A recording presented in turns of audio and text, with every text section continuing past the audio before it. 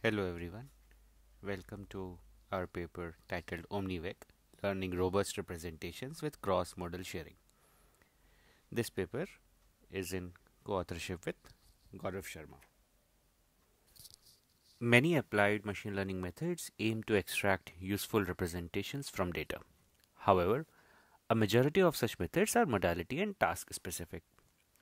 Learning tasks together with a unified network can lead to regularization effects as a large amount of shared parameters are trained to perform varied tasks and hence are more likely to extract meaningful representations from data without overfitting to one task or modality.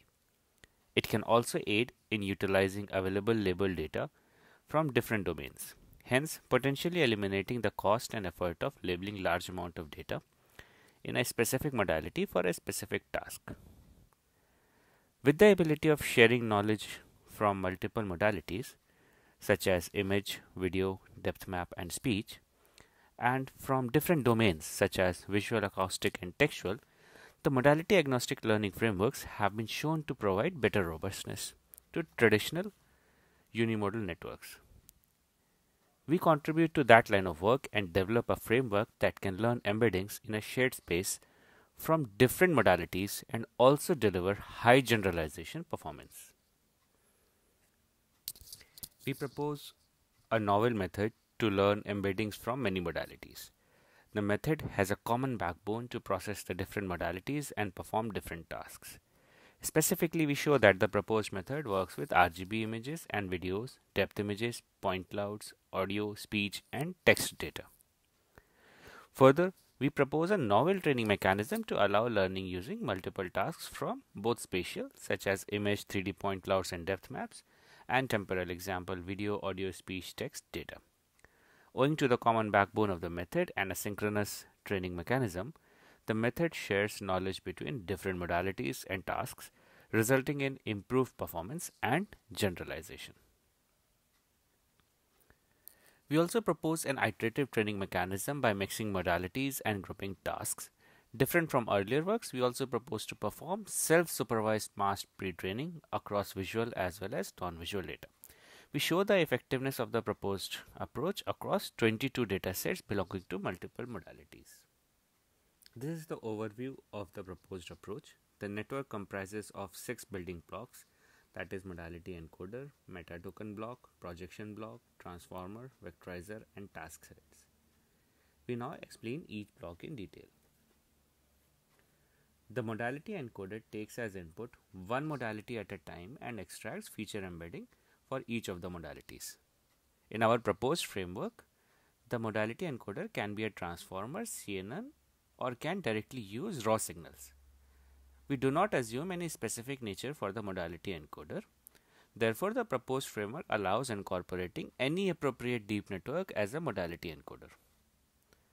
For this particular work, we use domain-specific transformer-based encoders for each of the modalities, which is shown in the table, where for each of the modality we have used a network, modality encoder network, which is based on vision transformers, while for text it is based on BERT. Along with encoding the modalities, we also extract meta tokens from the input modalities. This meta representation is a vector that encodes the modality type, size of the temporal dimension in case of audio or video, the height, the width of a spatial dimension if applicable, and number of channels and length of number of tokens in case of text. In general, the meta tokens can also hold additional information to make the framework adapt to additional modalities. The value in each of these representation variables is conditioned on the type of modality. For example, non-spatial data may have height and width only, with the other non-spatial parameters set as a special token, denoting lack of such information. Once we have the encoded modalities and the meta information extracted, it is followed by a projection layer. The projection layer inputs the intermediate representation from the modality encoder network and is conditioned on the meta tokens. It then converts the input representation to patches that are provided as input to the subsequent transformer network. We obtain an n-dimensional vector for each patch by applying linear projection. The transformer network is the common part of the framework and is in effect a bottleneck block. While different modalities may arrive here through different encoders, they all have to pass through this transformer network. The transformer network inputs the patches generated by the projection layer and outputs features. The vectorized layer takes patches from the transformer network as input and outputs embedding for the original data point, while the task heads are the final part of the network and which are independent networks that learn a task for every modality. For our implementation, we concatenate the output patches and pass them through a linear layer to obtain a d-dimensional embedding with the vectorizer. At the time of training, we use the outcome of the vectorizer as input to the subsequent task heads. However, using the outcome of the vectorizer as input to the task head is optional, as the task head may also directly take input patches from the previous transformer bottleneck. Our proposed training approach follows a two-stage training strategy, where the first stage is masked pre-training. That is, we pre-train the network with masked autoencoders. Specifically, for an input with n patches, we mask k patches and feed non-masked patches and their positions to the encoder. For each modality, we use respective encoders, followed by our bottleneck transformer that outputs per patch embeddings.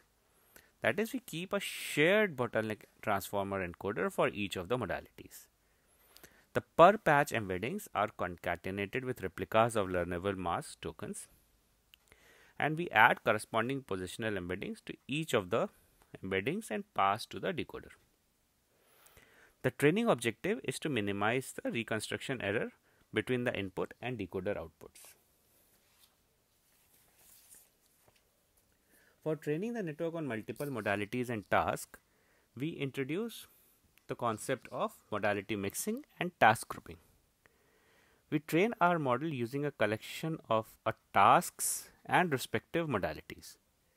We group tasks into simple and dense and refer to them to this mechanism as task grouping. We categorize the tasks into two categories, namely simple, dense, based on the complexity of the dataset and outputs. That is, classification task predicts a single label for a given input, irrespective of the size of the input. Therefore, we refer it as a simple task. However, a segmentation or depth prediction task requires each pixel to be predicted, and hence we refer it as a dense task. The details of simple and dense tasks are shown in the table on the right side of the slide, where we see that tasks such as on iNaturalist, which is a classification task, we group it as a simple task, while in case of scene recognition or video action recognition, which require more intricate analysis of the input data points, we group them into dense tasks.